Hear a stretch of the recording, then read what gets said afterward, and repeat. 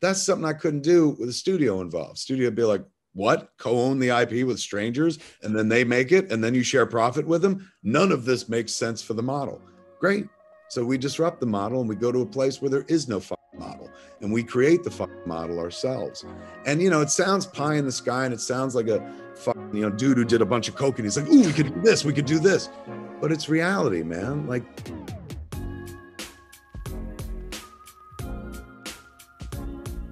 all right. Welcome back, everybody, to Altcoin Daily. My name's Austin, here with Aaron, joined by the man, the legend, returning guest on the channel, filmmaker, director, Kevin Smith. Thank you for joining us. Oh, thank you for having me. How are you, kids? We were just talking before we went.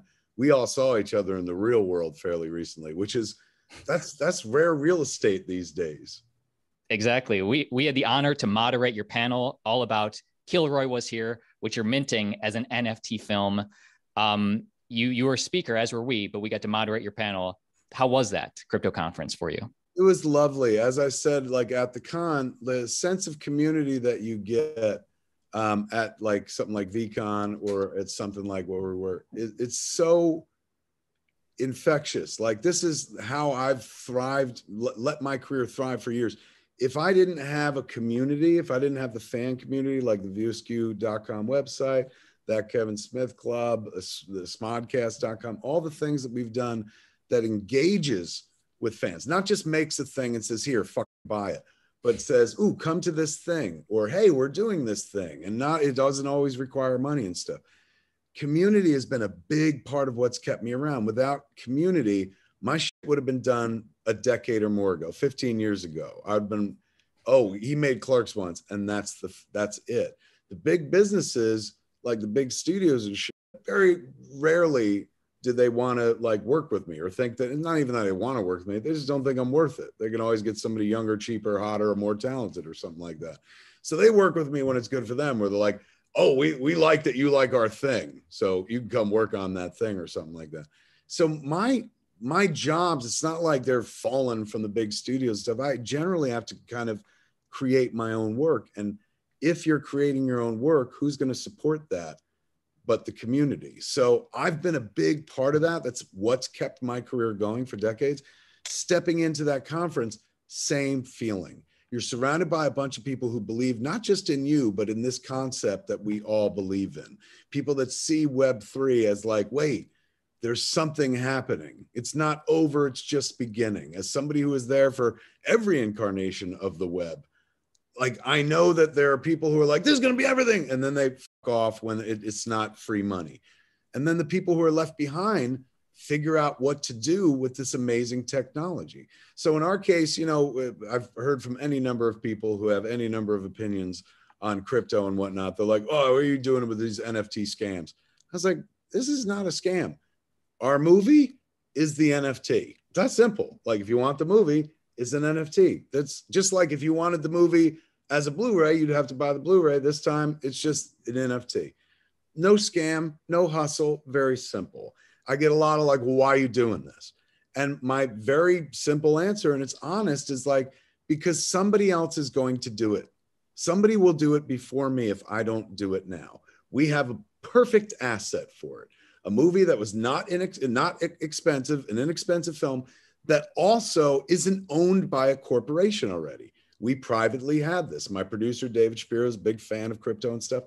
So he was down like a clown with the idea of like, oh my God, to take a movie out as the first NFT. He's like even if it financially rise or fall, you've got a little piece of history on your side. And you've just made it easier for a bunch of people to now try the same. Some other smarter kid is going to look at this and figure out how to make it work for them and their independent feature and stuff. So there's so many reasons to do it. The only reason not to do it is when a bunch of people are like, well, this is stupid and I don't understand it. But I've given up on listening to when people tell me things are stupid, they don't understand it, and I shouldn't do it. I've told the story before, like before there was a Kickstarter or Indiegogo, we created a website called Red State Green that was about generating the budget for that movie Red State I wanted to make off of the audience. I had 1 million MySpace followers. So I was like, look, if they give us $1 a piece, we could totally make this movie. I don't need to go through a studio. And we were set up to launch like 1 week from this date.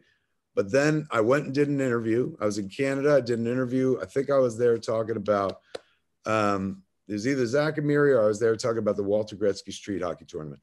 And somebody asked me, like, what are you doing next for a film? And I said, oh, we're going to actually make that movie Red State I've been talking about for years, but we're going to do it like with the audience. The audience is going to pay for it. Like people that have been asking me to see it for years. So 2 days later, a guy wrote an article that said, ew, Kevin Smith's going to beg for money for his next movie. And it scared the shit out of me. I felt humiliated because he presented it in a way where I was like, well, I didn't think of it like that. Like I thought of it as like the audience wants to see it. We can make it happen to the audience through a sense of community, through this community I built. Then I got scared, turned back on my heels, instantly killed it. Killed the website, which we'd spent 20 grand building. And because again, Kickstarter didn't exist yet. So I got scared, walked away. Kickstarter comes along. Zach Braff then becomes the first filmmaker who raises the entire budget of a movie off of the audience using crowdsourced financing. And, you know, it's not like, and that movie was Star Wars, you know, it doesn't matter what the movie was. He was the first through the door and I could have been, but I got scared. A stranger scared me off of what I knew was a good idea. Didn't matter whether I was right or wrong. It was blazing a new trail and I got scared and I didn't do it. And I regretted it to this day.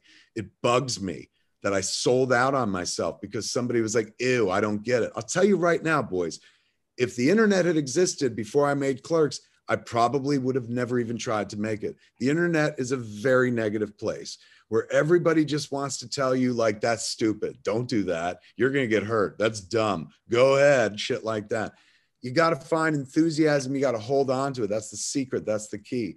And my enthusiasm for taking Killroy out as an NFT has never waned. Thankfully, the good folks at Legend DAO, at Secret Network, came to us with a better incarnation of what David and I were talking about. We were talking about, we'll auction it to one person. They were like, don't do that. Let's do it as a series of NFTs that we could put out there into the world so a bunch of people could get it. And then you're going to show people at a low price point because, you know, some shit's expensive. Our shit's like $100, a couple $100, whatever the price point is for the Killroy NFT. Very affordable. The idea is you get to bring some people from your world into this mystifying Web3 community, into the world of NFTs and stuff, because all they've heard are articles that they've read the first 2 sentences of, or a friend has told them what this is and it's a scam. I've been spending so much time re-educating people going, how is it a scam? If like you want a movie, the NFT is on a movie, you're buying the NFT with the movie, congratulations, you have it all. Plus you own that piece of generative art. Like, it's not like a scam. And I understand, like, they've heard so many things and so many people have come into the space, but those people are now, you know, the people that don't know what to do with the space, just came to try to make some money, that's dissipating right now. And what you're left with is the true creatives who are like, what can we do with this technology? And what I want to do with it is this, because I guarantee you the moment this happens, if it makes a nickel, like you're going to buy another version of fucking T2 on NFT, because every studio will release their entire fucking catalog the same way. There's one more place where we could sell our wares. Great. And I know they're watching, like, and it's not paranoid talk. I've heard from studio people who are like, I'm watching. This is brilliant. I hope this fucking works. And that's not them going, good for you, Kev. That's them going, because if it works, we're going to make money off of it as well. Because if a chimp like you could figure it out, the real money people could figure it out next. So I'm stoked. I'm enthusiastic as hell at this point in time as we, you know, come to our first historic drop, man. Like, will it work? I hope so. We seem to have a strong community behind us, and the good folks at Secret and Legend DAO have been tireless in kind of promoting us, getting us out there and stuff. But even if it doesn't work financially or whatnot, we still have those nice bragging rights of like, we did it first. I won't have much of that in my life going forward. I'm getting older. I'm not as relevant and shit. There's hot new things coming up all the time. I don't make Marvel movies or Star Wars movies. I just love them and shit. So at the end of the day, like, my opportunity to be the first through the door, you know, those chances are dwindling. I've had my chances. I'm not bitching. My whole career has been a series of like first through the door. But, you know, it's infectious. And when you start to lose that, you know, when you just become part of the standard. I remember there was a review and TV Guide, which was a magazine we used to read to watch television when we were kids. There's a review and TV guide of Saturday Night Live, and I think it's like 10, 15 years into its run. And the article said, when the outlaw becomes the law, it's just not the same anymore. The supposition was this show can't be what it was because now they are part of the establishment. I didn't personally believe it. I think SNL has been able to maintain their status, you know, even though they are part of the establishment for years. So that always haunted me, that quote. Like, and I started my career as an absolute outlaw. You know, I didn't come from this business. I was an outlier, to say the least. There's something to being that your whole career. You know, you can't be that when you're part of the fucking landscape at this point. Like, I ain't saying I'm like, I belong on the Mount Rushmore film, but I've been around 3 decades. Like, motherfuckers know, like, yeah, that's Kevin Smith. He does Kevin Smith type movies and shit like that.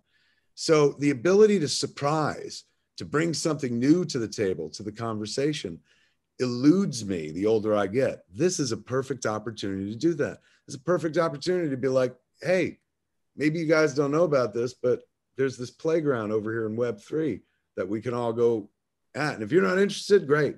But I'm very interested because I could build community here. I've already know where the sequel's coming from. You know how hard it is to come up with a sequel? It's very easy when you're like, guess what? I'm going to make the sequel with the people that bought the fucking NFT, man. Like, problem solved. Like, it's just fun and invigorating. And for a creative who's never been about like money, don't get me wrong, I'm no communist. I like making money, but that has never been the aim. The aim is to put something out there that hadn't been done before. Say something that hasn't been said before. That's all I could bring to this life. That's the currency that I can bring to the table. The currency I can spend is the currency of my own voice, my own perspective.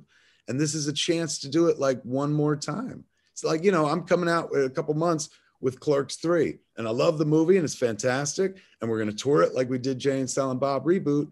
But, you know, it is 3. So it's not like anyone's going to be like, what's this about? You know, it better be about the shit they're expecting. Otherwise we fuck up. So I can't really surprise them with that. Can't surprise them with the Clerks tour because we've already toured reboot. And they're like, that's what Kevin does. He tours movies. So to be able to surprise your audience, to be able to keep the story going, to be able to have people be like, well, that's interesting. You have to do new shit. This is as new as it fucking gets. And it's so new that I've been taking a lot of shit for it. You know, a bunch of people who don't understand it are like, you're a fucking idiot. And I'm used to that. People tell me I'm dumb every day in my life. You know, every day I jump online, there are a bunch of people who tell me like, oh, everything you do is wonderful. And there are a handful of people who tell me you suck and everything you've done is terrible. So you got to find your truth somewhere between the two. They're probably both right on some level. But at the end of the day, this little piece of real estate, you know, where it's like, hey, we can go out there as the first minted NFT. I'm sticking my ground on it, man. Like I feel good about this. I'm not saying like, and history is made, but a little bit of history is being made. So I'm enjoying it. I feel good about it too. I mean, I would say that you're one of the best directors, at least one of our favorite directors. I would say, you know, we grew up on your movies. I'll fight you on best, but I'll take favorite. One of our favorite. We used to watch your movies growing up with our dad, and we were even a fan of your talks, whether your college talks, whether they were on HBO or Showtime, one of those, you know, talking about the Prince documentary, talking about Lord of the Rings versus Star Wars, talking about Wild Wild West, the movie. So giant fighters. Yes, exactly. So it was so cool being in Austin, Texas for Decentral conference, you know, seeing you on stage doing one of those talks. And 2 things really stood out to me being a fan after the talk was over when we were just hanging out. Number one was you were like, I can't believe you sweat as much as you do. you came dressed as Silent Bob. I mean, you were in the overcoat and it was Texas. It was a bad choice to wear a coat in Austin, Texas, like 90-degree heat, but still, I felt like I had to be on brand. Yeah, totally. Well, the 2 things that impressed me, one, that Jason Mewes, Jay, was just with you. He was hanging out. It was like the movie. You guys are just friends hanging out. And 2, that after it was all over, that you just hung out with people, by the food trucks, talking with people. If somebody wanted a picture, video, or just a chat, you were down to do that with everybody. Oh my God. I mean, that's why I did it. Like, people are so kind. They come up to you in public and they're like, you know, I'm sorry. I don't want to disturb you. I'm a big fan. I was like, you didn't disturb me. That was the plan. Like, I did all this shit so that you would be forced to come over to me in public and be like, I like what you do. So if you come over and say that, and if you want a picture, that just means to me, the plan is working. Like, this is exactly what I wanted my life to be. I wanted strangers to come over to me and be like, I fucking like you. Do you know what kind of joy I have in life when I just leave this fucking house, man? I just go to like Whole Foods. I just go to like Veggie Grill, or I just go to pick up cigarettes for my wife, or I go to the weed store. And I invariably, absolute strangers who I've never met in this life and probably will never meet again, smile at me, bro. They just fucking like, and then they'll say like, hey man, like, love your stuff. And they move the fuck on. Like, it's a blissful life. It's tough to get people to say kind things to you in this world. Every day I walk out the building, every day I walk out my house, kind words come at me, kind intentions, kind eyes. People will sit there and tell me the most incredible fucking shit about how some dopey bullshit I made up changed their life. It's profound when somebody's like, hey man, let me tell you the story about how chasing Amy stopped me from killing myself. Of course I'm captivated by that. I'm the guy that made that shit. And I didn't make it going like, I want to get rich. I made it going like, fuck, I hope this connects with somebody. I hope they hear me. And to have those people go like, I hear you, even just by looking at you and giving you that fucking nod, man. And some of them don't even know my name. Some will be like, Kevin James. I don't even correct them. I'm like, hey man, I'm going to tell Leah Remini you said hi. You know, it don't matter. They know who you are. Maybe they don't. I got a pretty easy, you know, basic last name. It's not like Tarantino memorable. It's boring like Smith or James. So we're kind of interchangeable. Sometimes they call me Silent J. I don't mind that at all. I know that something I've done has given them some fucking joy, and they relate you to that moment of joy in their life. Like, that's why people who are my age who've come up with me, like, they'll tell me like, I've been with you since 94 and stuff. That means that like, I've been a part of the narrative of their life. Like, those movies have been around. They shared them with their spouses. I've met so many people who are like, the reason I married him is because he loved your movies and shit like that, and vice versa. So I love being around the audience. I mean, that's why I do it. I don't do it in a vacuum. Truthfully, I do make these movies for myself. It's very masturbatory, but I make them because I also want to know what everyone else thinks. So if they got time to tell me, good or bad, I'll take it. Kevin, let's talk about some of like the trendsetter or the revolutions that are happening with this NFT. Killroy Was Here. Could you talk about the utility, but more specifically, you've said, I believe at our conference that we moderated, that you hope the audience uses these characters, creates their own stories, and they get the IP if they buy the NFTs, then you might use that in the next film. Could you speak on that? Oh, it ain't might. It's a done fucking deal. So the idea was, you know, when the Bored Ape folks, when you buy a Bored Ape, you own that Bored Ape. You can do anything you want with it. So I said to the folks at Secret, like, because we hadn't talked about this, I was like, the generative piece of Killroy art, can we let them own that, like the way they own a Bored Ape, so that they could, or one of those Reese Witherspoon NFTs, so they could do whatever they want with it? Like, they can market it, they can make a movie off it. And they turned it back to me. They're like, Killroy is yours, so it's up to you. And I was like, well, Killroy's not really mine. I took it from the World War I and II memes, and we adopted him into our character and stuff. And he's got the look, but I can't truly say, it's not like Jay and Silent Bob where it's like, I invented this shit. So I felt like, since I don't technically own Killroy, why should I be like, well, you can't technically own Killroy either?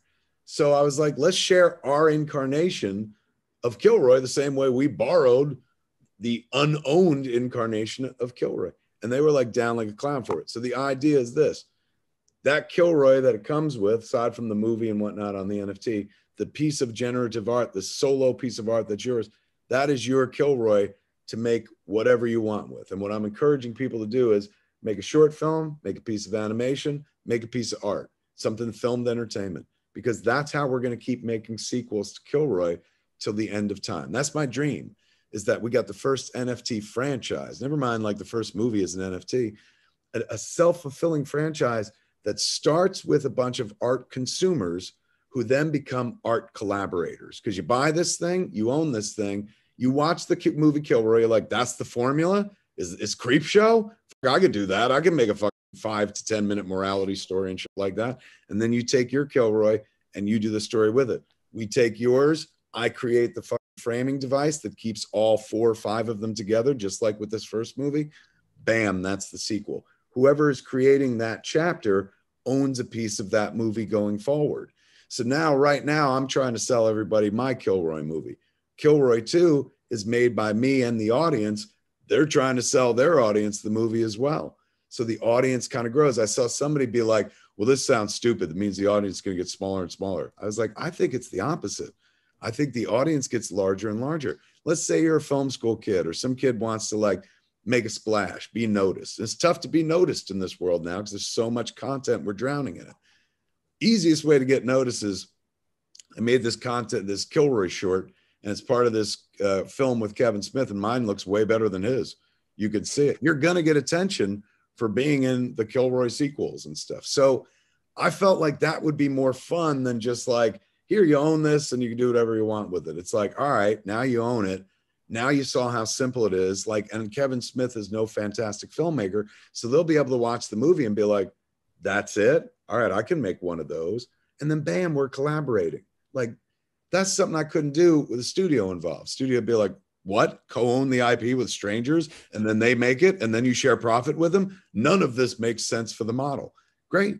So we disrupt the model and we go to a place where there is no model and we create the model ourselves. And, you know, it sounds pie in the sky and it sounds like a dude who did a bunch of coke and he's like, ooh, we could do this, we could do this. But it's reality, man. Like, this is the shit. This is how I've conducted the last 30 years of my life. You come up with a very simple, achievable dream. I ain't talking about shit like, you know, I'm creating the first jetpack, boys. No, I'm talking about shit that like is doable. People will use their art to make their own Killroy short. And in that world, I can do the same, make a framing device, put them together. I know how to make a movie, bring their piece into it. Suddenly we've made a thing, man, like directed by blank, blank, blank, blank, and blank. That's fun to me. That's going to keep me going. And even on the very basic selfish level, what if I'm Roger Corman? What if one of those fuckers turns out to be Jim Cameron one day? You know what I'm saying? Like, I've got some early skin in the game. I know a great artist before they blossom into that great artist that the world will know. So many good reasons and fun reasons to do this. Totally. Number one, another way that I can tell you're a great director is that you know how to hold the frame. You know, so many crypto people come on here and they're like down here or they're down the side. You can control the frame. That's good. We like that. I try. I've had years, man. If I always go for that Kubrickian symmetry, try to make it equal on all sides, but nice. So far, so good. Nice. I'm pretty sure I might have the details wrong. I hope that I have the timeline right. Last time when you came on our channel last year, and you were working on the smoking tokens, the Jay and Silent Bob themed smoking tokens. I believe one of the questions we asked you is if Tarantino gets into NFTs, what advice would you give him? And you kind of, speculated on that. Well, since then, Tarantino has gotten into NFTs. I believe he's working with the Secret Network as well. And you guys have the common interest of Miramax back in the day. Did you guys ever get in discussions lately about NFTs or anything? I haven't seen Quentin since when was the last time I saw him? I guess at the premiere for Once Upon a Time in Hollywood, because my kid was in the movie, so I was at the premiere. And who's your kid play? Harley played Froggy, one of the Manson kids. Nice, those scenes were awesome. Yeah, she had a good time, and I remember when she was trying out for it, I was like, kiddo, everybody wants to be in this movie. I was like, I want to be in this movie, so lower your expectations.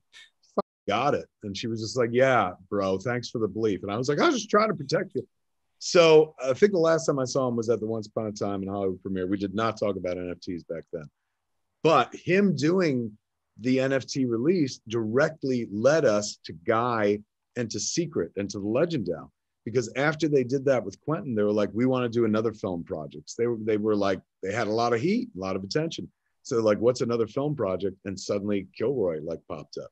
So Quentin, just like when, Quentin made Pulp Fiction, even before that, when he made Reservoir Dogs.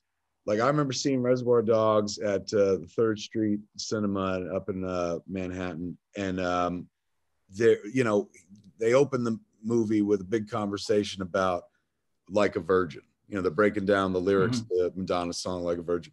And here's these guys who are going to go on and heist a diamond heist, having a pop culture conversation. That was revelatory and life-changing for me, because I'm like, this counts? Like, this counts as movie dialogue? They can just sit around and talk about, like, this is what me and my friends do when we talk about movies.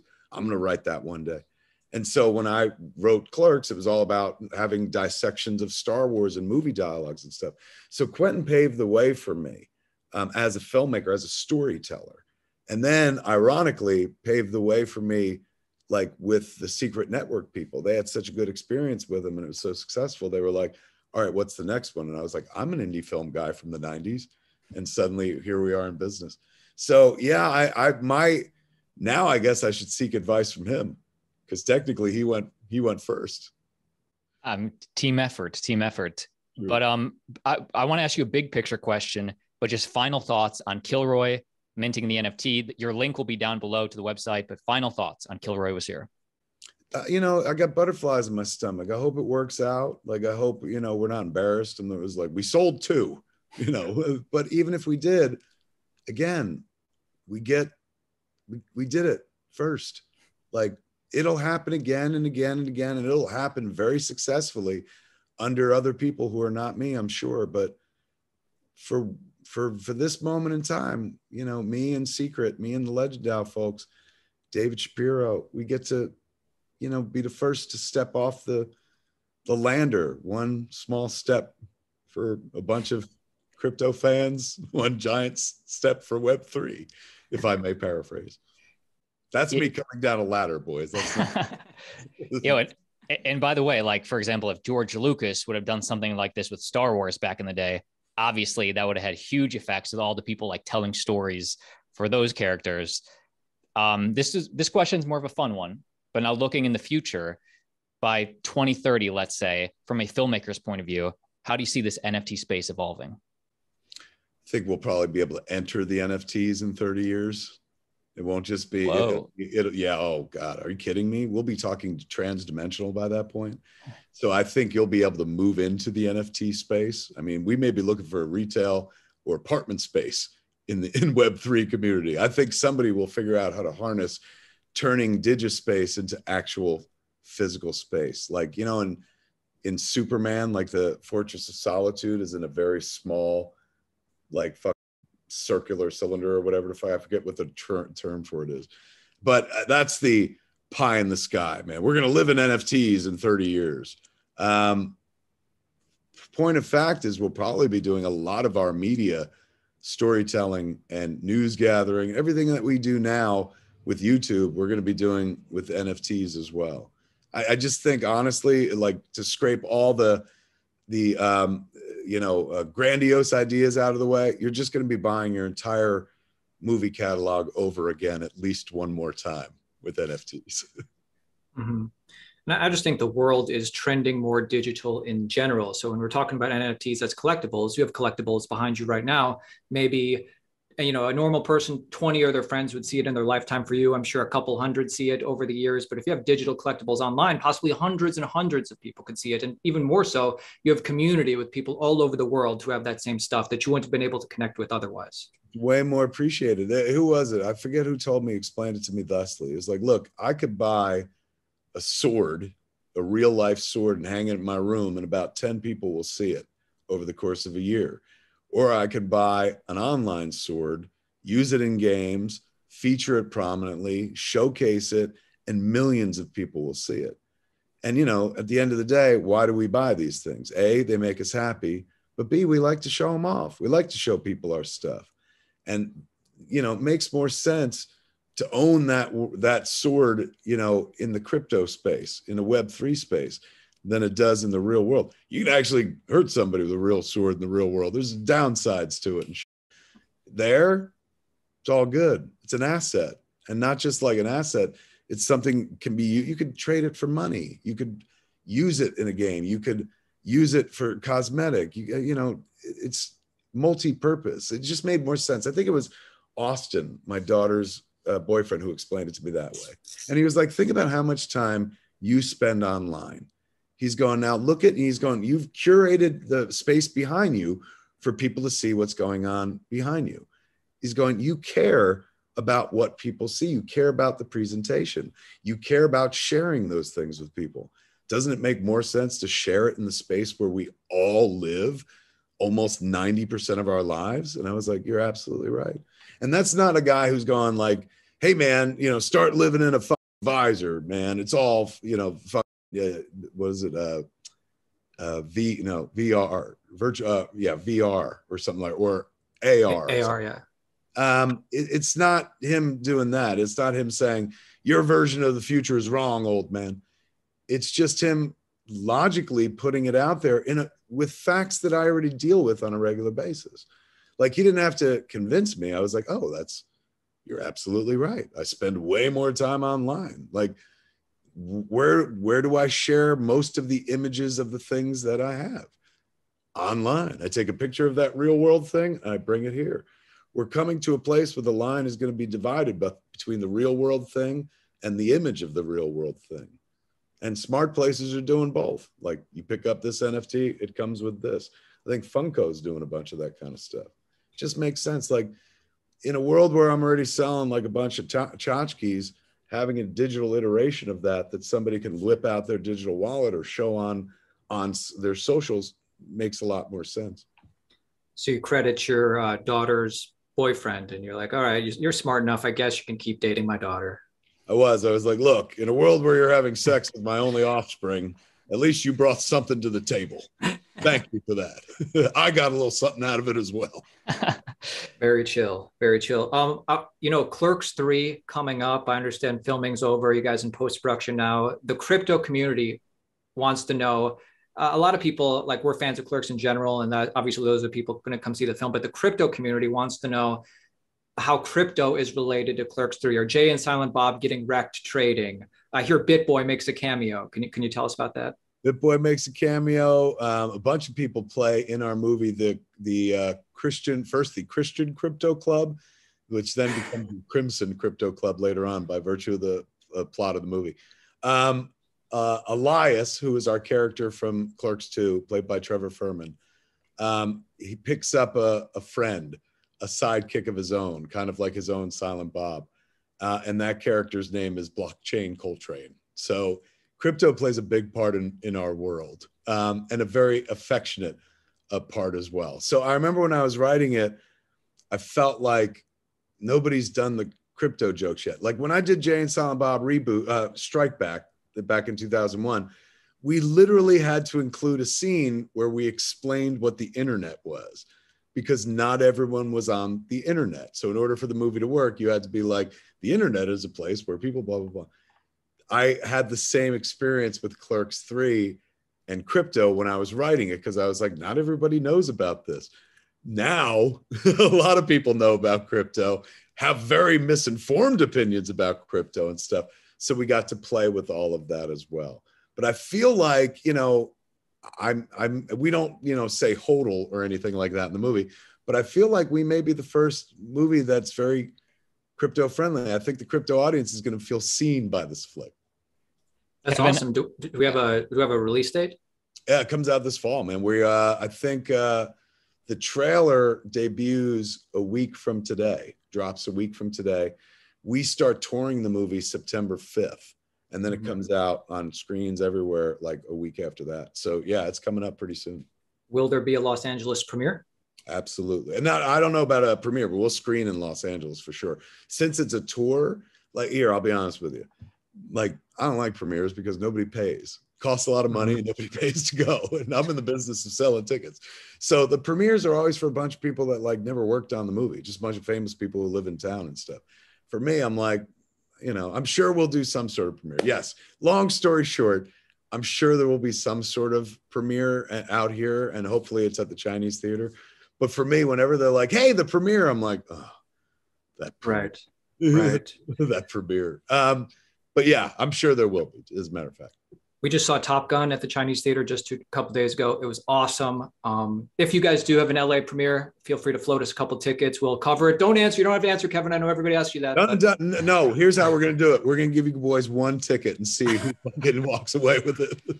We have, I like it. You know, we've kind of done that at Hollywood parties before, trying to get us both in. So basically one hangs out outside and then do the bathroom switching room. Yeah. I think we'll cover you both, man. I think we'll be able to handle 2 tickets. Appreciate that. Yo, but Kevin, I know you have a bunch of interviews lined up, so we'll let you go. Just final thoughts for the Altcoin Daily audience. Always a pleasure talking to the Arnold boys, number one, man. You guys have been very sweet to me all this time that I've been jumping into the space.